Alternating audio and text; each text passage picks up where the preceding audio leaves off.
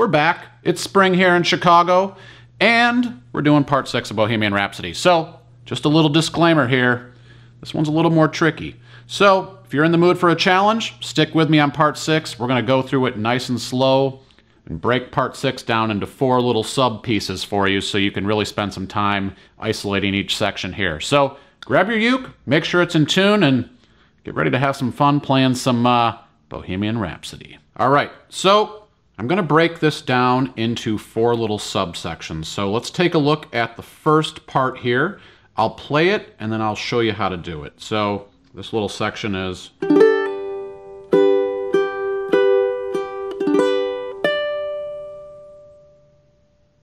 All right, so here's how we do that. So we're going to start off by holding a G chord. If you haven't played a G chord before, index on the 2nd fret, C string, ring finger on the 3rd fret on the E string, middle finger on the A string on the 2nd fret. So what I'm going to do at the beginning here is this hammer on to the G with my middle finger. So I strum the G and I hammer on with my middle finger on the bottom string. So just try that. From there, we go up strum with the middle finger or index, and then I just tick the top string. So I do that twice. So we have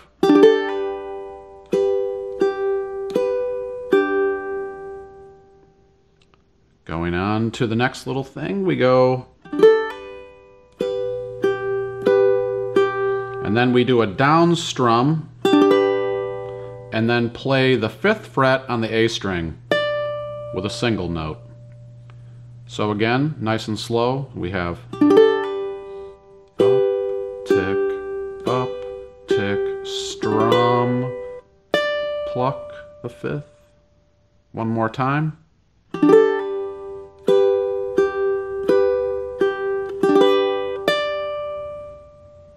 All right, into the second subsection here.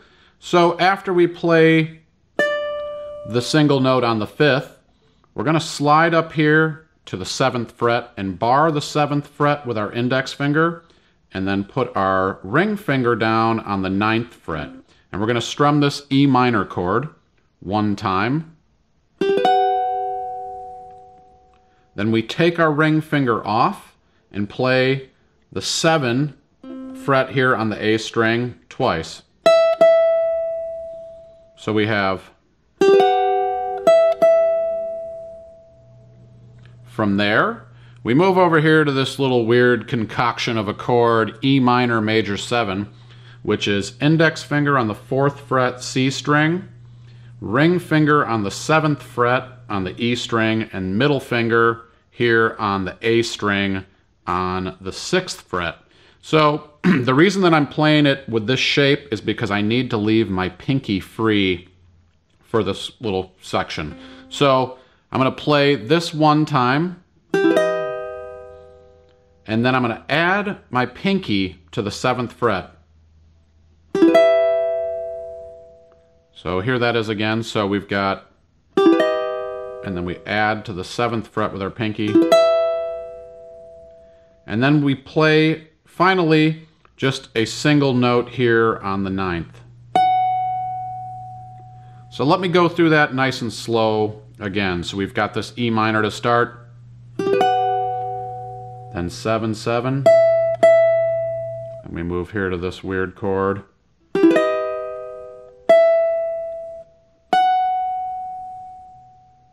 One more time.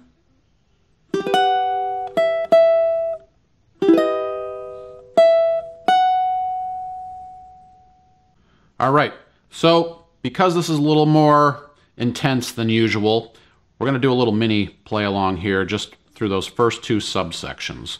So here we go. 1, 2, 3, 4.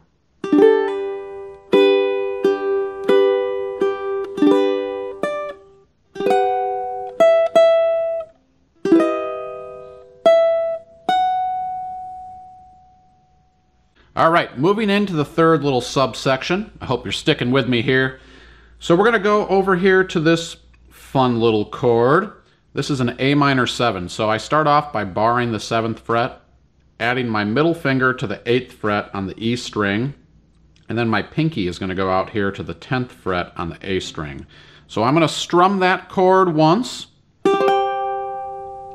followed by 4 single note plucks here on the 10th fret with my pinky. So we have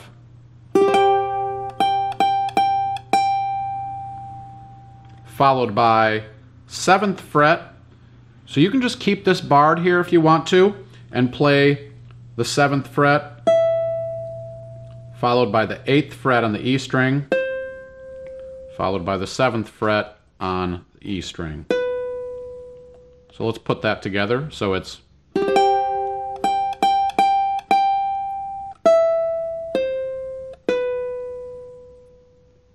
and the final move is when you play this on the 7th, you're going to slide it, and you'll see why in the 4th little subsection, but we have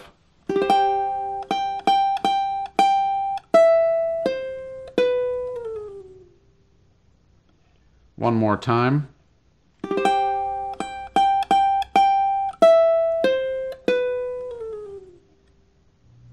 All right, so now we're going to put the first 3 parts together nice and slow.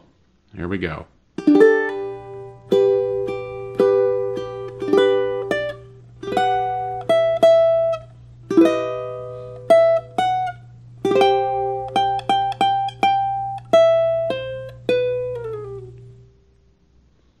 And moving into part 4.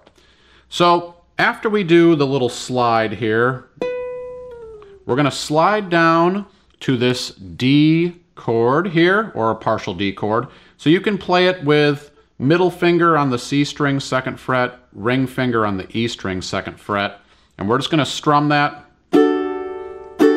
twice. So I just do 2 down strums. So I'm sliding down. From there, we're going to move to this A flat chord. So to play A flat, we bar the entire 3rd fret, put our middle finger on the E string on the 4th fret, ring finger on the 5th fret on the G string. So I'm going to show this to you really quick. So it's a muted strum. So I'm not pressing down the chord like this. I'm just actually holding the chord over the strings and touching them. So you should get this dead sound here. So when I do this, I do mute, and then I compress the chord and strum it. So try that with me. So you're going to go mute, compress the chord, strum up. So mute, up, mute, up. We have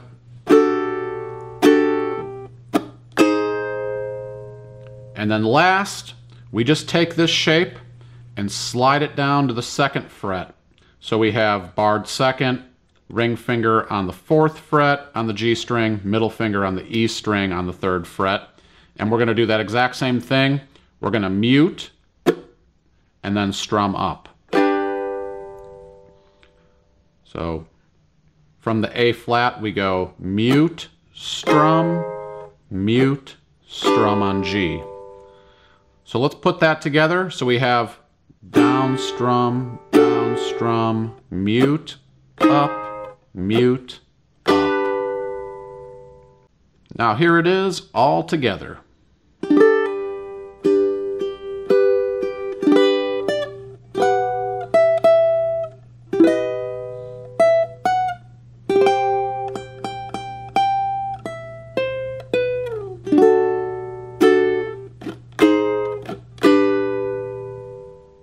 All right, here we go. We're going to play it nice and slow.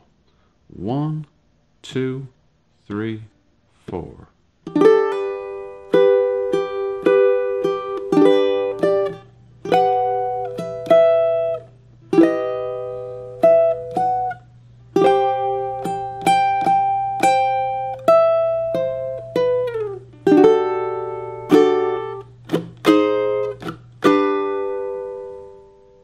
All right, now let's take a look at this a little closer to the tempo that it actually appears in the song. Here we go. 1, 2, 3, 4.